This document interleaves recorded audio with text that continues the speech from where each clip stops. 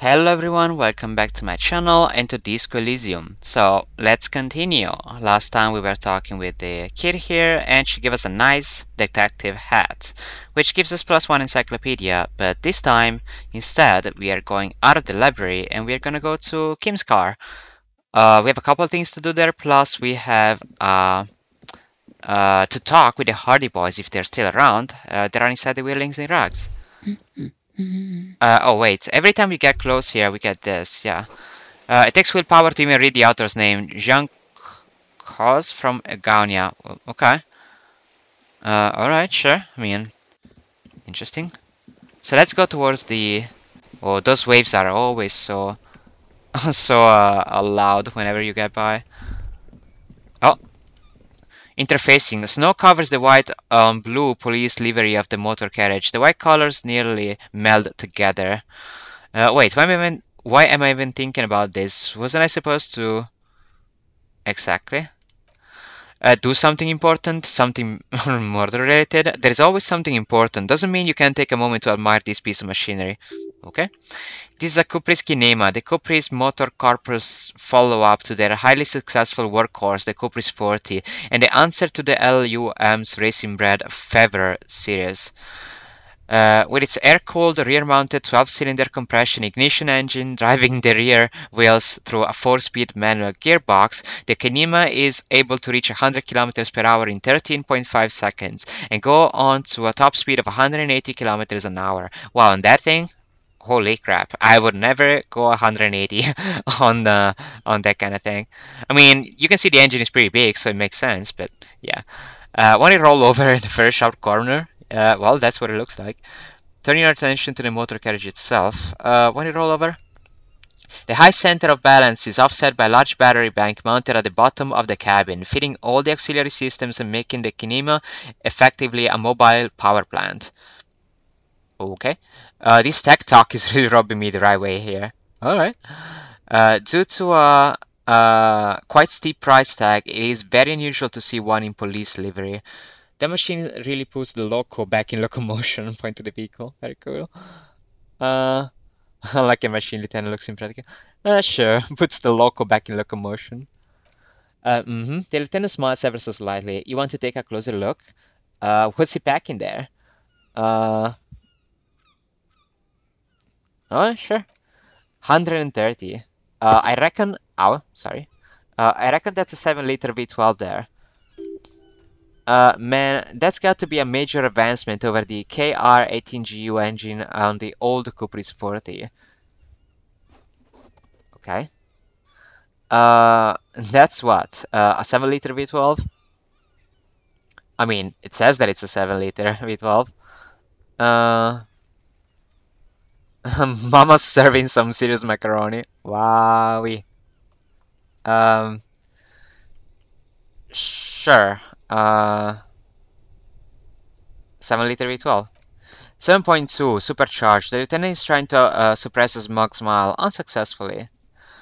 Okay. I mean, we can answer the other things too, I suppose. Yeah, you know it. The lieutenant seems surprised. Just the basics: cast iron block, swirl chamber injection, dual chains driving overhead, had camshafts, 2 valves per cylinder, hydraulic valve lash adjustment. Yes, that's right. He stares you in surprise. I'm very impressed that you know these things. Okay. I mean, I suppose... What is the last one? Mama service on serious macaroni. Yep. He lost me there. He's looking at you perplexed. 130 kilowatts is a lot of power, Kim. The Kinema is fast. Feels right at home on the race motor track. Hard to find something that could overtake it. Hyermel Ryu Supersonic, a racing motorbike for the road, could probably do it. Fine machine. Run your hand over the smooth metal surface. Yes, there's a gentleness in the lieutenant's voice as his eyes run over the vehicle's contours. An extraordinary machine. It's nice and all, but why so modest? Put some zing into it. Flare it up. Slam it down. No. Helium headlights would improve the range and quality of the visual field a lot. You need to slam it, Kim. Make him more imposing. Ever thought about switching to helium headlights? No. Let's put this. Actually, I have a pair at home. I just haven't gotten around to finding them yet. I need to lay some wiring for the ballasts first. If you ever get this case solved, maybe we can do this together. Okay.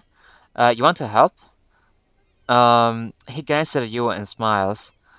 Thank you for the offer. That might be fun. Let's do the case first, though, alright? He liked the idea. Uh, what about the other option? That looked funny. Yeah, need to slam it, can make it more imposing. Sorry, I'm not following you. Lingo it up. Drop the right 200 mil. Get the chamber to frosty menaces. No, that's okay. Wait, what about the spinners then, huh? Those spinners were elegant, sleek. He pauses looking for words. Radiant even. What are you suggesting instead? uh, I mean. Trust me, it's cool. That's true. Yeah, I get it. So purpose of that is to, yeah, I know, some true things, uh, completely different. Something completely different. That's a negative on, thank you though. Okay, the one in the history of convictions has been more sure of anything. All right, let's move. Um, Auto saving. Interesting. Okay.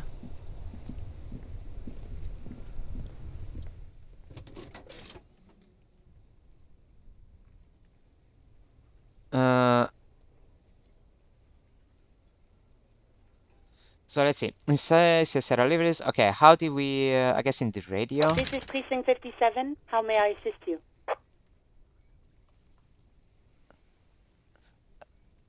Um. Hmm. So we want the Lazaret for sure, and the serial number. Let's go with the serial number first. Pair of armor boots. Okay. Sure, officer. What's the number and the make of the armor if you know it? This is the okay. Task updated. Okay. Um. 1 second. All right. Got it. I'll contact the ICP database immediately. Call back tomorrow. Hopefully they'll have dug up something useful by then. Okay. The international collaboration. So wait, we need to call back tomorrow. Okay. International Collaboration Police (ICP) is an intersolary law enforcement service. The crown jewel in the moral intern diadem, alongside EPIS and the coalition government. Wow, that's so many weird words in that. Unless this is far connect me to the station. Um, let's see. Sure, let's go to the Lazaret. It'll take just a moment, officer. Her voice, I guess her voice, fades out into the familiar radio static. Okay. Okay. Okay. Ow. Gottlieb, what do you want? What you want? What you mean? What you want? That's kind of a weird, you know, way for Lazaret, which I suppose it's a therapist of some kind. You hear a man clearing his throat briskly. Didn't answer. Okay. Is carelessly chewing on a piece of a heart. Okay. Just a routine checkup. I'm in a bad way, Doc. A real bad way. I was told to call the Lazaret. People are worried about me. Okay. Oh, it's you. It's you. I see. Yes, it's Firewalker here. Okay, I lost my memory. All of it. Yes, it's Firewalker here. Firewalker? Yes, yes you are. Just don't breathe in the general direction of your fire feet. Actually, wait. Do exactly that. Puff yourself out of your misery. Oh, put yourself. Why did you say puff? Put yourself. Take a deep diaphragmatic breath in, and you hear an exaggerated inhale and then a long exhale on the other side of the line. It would be an artistic statement of some kind or another.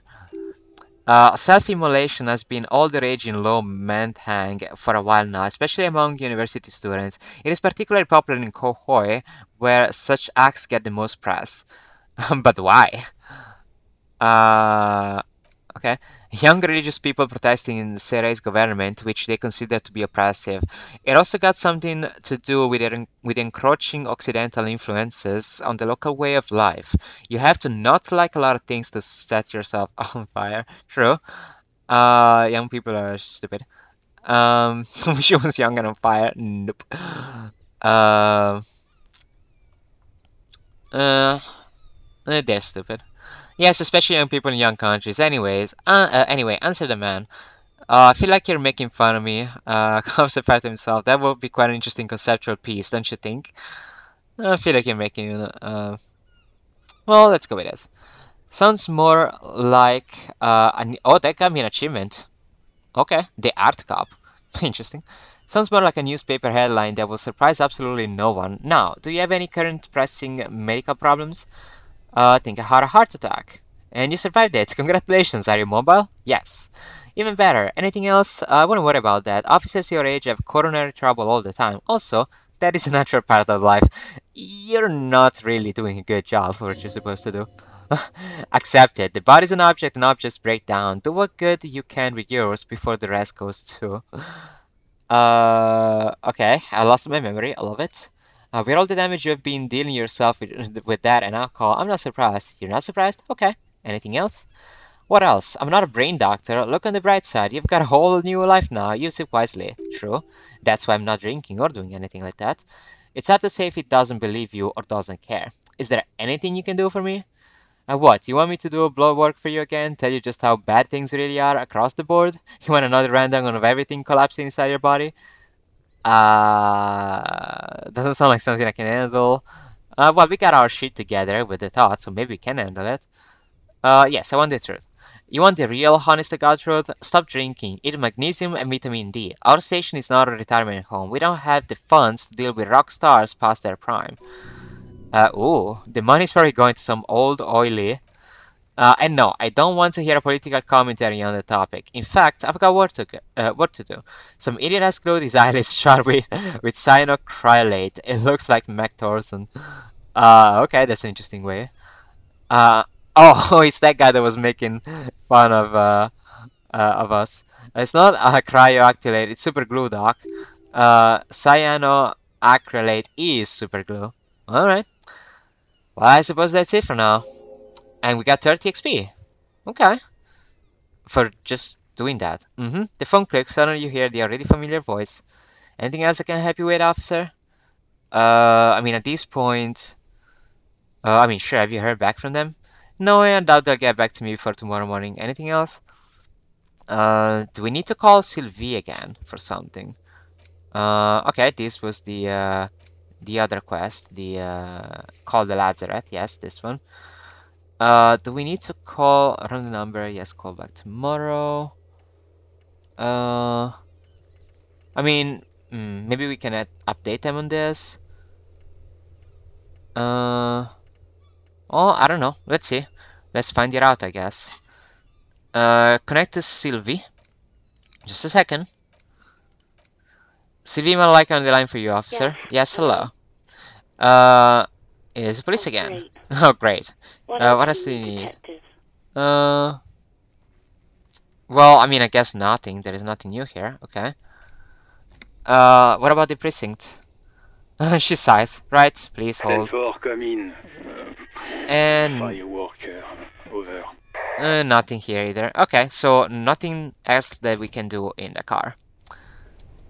Does it say anything about what we learned? Yes. Probably not. Not. Okay. So, we have a bunch of time still. Oh, can we pick up that cup maybe? Is it a pickable cup? Nope, apparently not.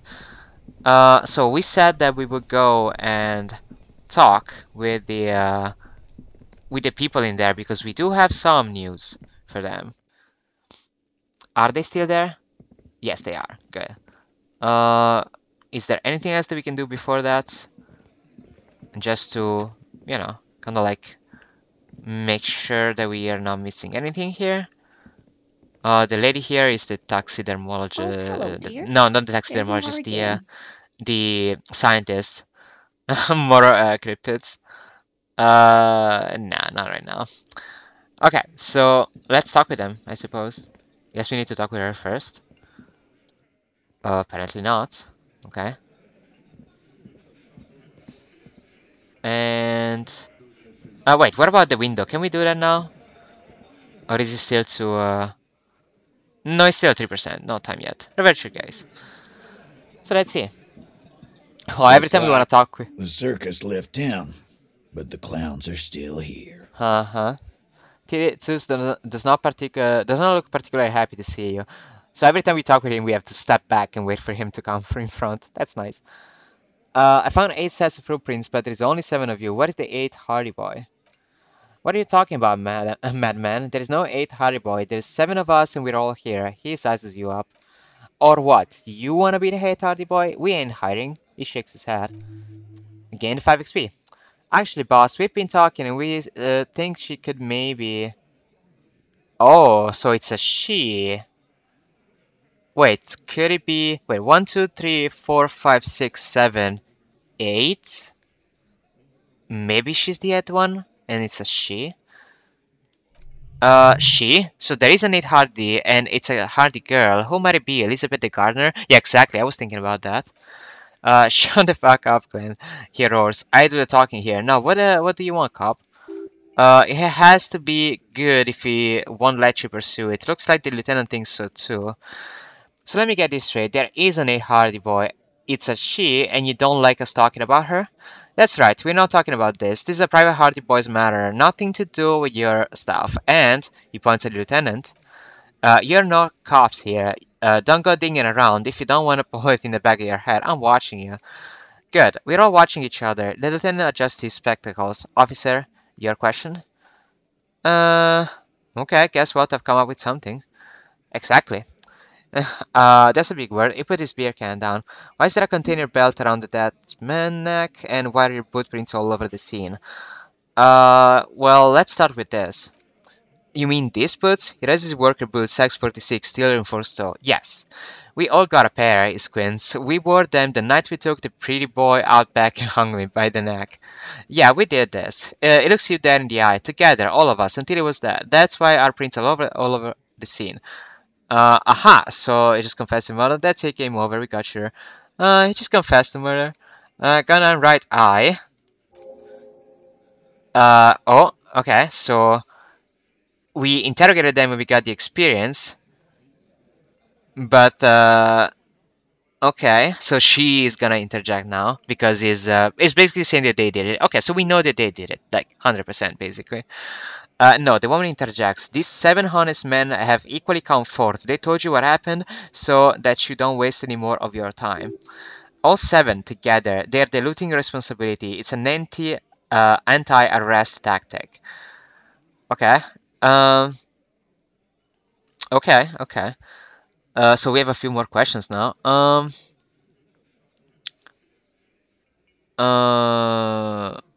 Let's see.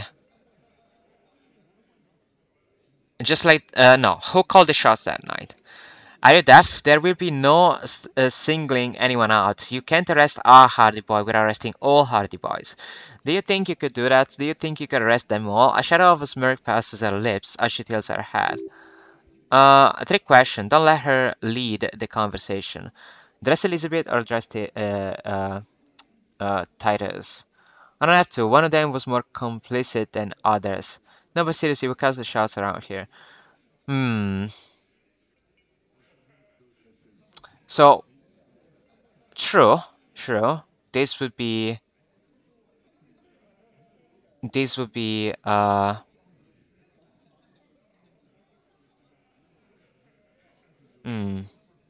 no, we should do this. We need to ignore her. Otherwise, she's gonna start leading the conversation. Okay? How do you think it does? He sounds more amused than angry. Point at Titus. You do. You give commands. Point at Elizabeth. I thought she did. That's gonna make him angry. Point at Fat Angus. The biggest animal hominess I heard. I'm guessing it's the big one. Bow to the bearded man. The one who's missing. No, I want to point at him because he's gonna be like, oh, hell yeah, I do, or something like that. So it's basically saying that he caused the shots. You do, you give commands. That's right. Titus Hardy runs the Hardy Boys. Ain't that so, fellas? He looks around for approval. Titus grins. I think you got your answer, Mr. Law. No, you did not get an answer. Titus does administrative work. He pushes paper, fill out forms the others can't read, but on the night they all acted as one man. Yeah, she's still trying to kind of like save him. Um, okay, he did it just like that, no remorse. How many people have you sent to the chase? Ever felt remorse for them? Just the electric. Oh, it's the okay, is the chaise longue. They mean is the electrical chair. Okay, Revachol and the coalition during suzerain reign used to be firing squad. Okay, or send them to a reunion to rot for 20 years for life. It says that if it were worse than dying. Okay. Um, that's probably like just prison. Yes, but these were all bad people, criminals scum of earth. I'm just doing my job. What we do is different. We enforce the law. You just keep people like it's nothing. Um, okay. I mean, that guy probably also did something to be singled out, but sure. Terrace Greens, rest assured, lawman, none worse than our guy. He got what was coming to him. Alright. When did it occur? You don't have to keep answering his questions. The fixer turns to remind Titus. I know, Lizzie, relax. He takes a sip. We killed him last Sunday night. Seemed like a good way to end the week. How long had you known the victim? Know him? We don't associate with scum like that, asshole. Yeah, who do you think we are? Quite. Titus gives Galen a stern look. He came around about 3 weeks ago when that pine scow first sailed into town. Happy? By the Pine Sky, you mean Joyce Messier, the representative for Wild Pines. The lieutenant pretends to check his nose. The same company you're striking against? No, he stresses. I mean the Pine Scout. Stupid scout they sent to... okay. But you know what? He rubs his chin, pretending to mull it over. Why don't you ask her about the pre-boy? I'm sure she has interesting things to say when you ask her hard enough. Okay, that's enough insinuation for today, Titus. She turns to you. Officer, your interview is drawing to an end. Don't waste your last questions. Okay. Why did you do it? Why? History stated because he was worthless mercenaries come and he stepped out of line in my town. Oh, so you're running this town? Interesting. So was a mercenary, that's it? And he stepped out of line, he repeats. Jaw clams shut like a vice. What kind of mercenary? The kind that shows up when you start to strike. The experienced kind too. Had Kohoi and Seminin written all over him. Ex-Orange Special Forces. A live grenade. The man spreads his arms. Right here in our bar. I can't prove it, but I know he was sent by the Wild Pines. They hire merc stuff like that. Story of every strike from here to Samara. Hold on, how do you even know he was in Special Forces? Because one night he walked straight up to the mic and said, I'm Orange's Special Forces and I'm gonna... There, he didn't. Really? Yeah, really. Had a green and tonic up there, sang some Orange's paratrooper song and said he's gonna do that. We couldn't believe it either, but he did, right there. He points at the stage like some kind of animal. Sir, the tale is true. This is a serious violation of the karaoke code. Right, but what did he actually do wrong? Um, okay, besides crime against karaoke, what did he actually do wrong? Wrong heroes, he harassed women, did that, harassed workers, threatened to do something, okay. Okay. From that to threats of violence, why this strange de-escalation? To kill us all if we don't open the gates, if we don't let the scabs in, if we don't bend over. He cracks his knuckles, and that was before he started coming here. Yeah, I said it was his favorite joint now. Started coming here every night, drinking, grabbing girls, grabbed one of our mid karaoke right there on the stage. He grabbed someone. The lieutenant is trying to make sense of the flow of information. Yeah, the girl's on the mic, a beautiful girl, young, gets into the second verse of Lover's Lake. The fucker grabs her leg, starts screaming. Okay. Then he gets knocked on the head with a wine bottle, doesn't even fall down. He shakes his head in disbelief. Was this the same girl? Okay. Aren't you listening? My man is talking to you. We took care of it. They got the girl out before anything else could happen. Yeah, me and Eugene got her out. Aren't you listening? He repeats like a parrot. There's something odd here. Seems like they don't want to talk about that thing Titus mentioned. Why not? This is a serious allegation. Make them talk about it. Okay, right, but who did it then? Okay. No, there's a moment of silence. You're not getting a name. That's a Martinez matter, and I'm not discussing it with you clowns. Okay. How did you do it? Um, we hand him up by his neck until it got real still. Wasn't it obvious? Didn't they teach you anything in the cop school? Okay. This is where an autopsy would come in handy. You have to work with what you know. We need more. Did you muffle him? We haven't heard any reports of screams. Titus, you don't have to clarify anything. We overpowered him, dragged his unconscious body to the tree, put a thing, and till it was okay. Then we left him for seagulls, maggots, the small man punts you, and you. Make them a bit more comfortable first, then see if it all adds up. Make them a bit more uncomfortable. Okay. Um. Oh, it's a red check. Holy.